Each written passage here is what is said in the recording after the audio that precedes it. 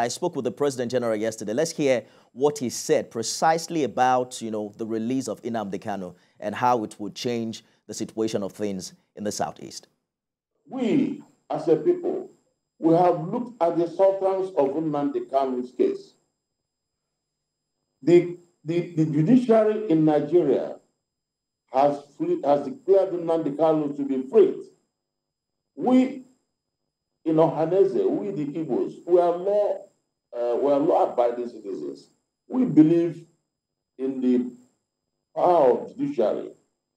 If a judiciary has examined the case and said that Nnamdi Kanu should be released, we believe that any good government should release the person when the judiciary says he should be released. And we have not been told any serious offense Nnamdi Kanu committed.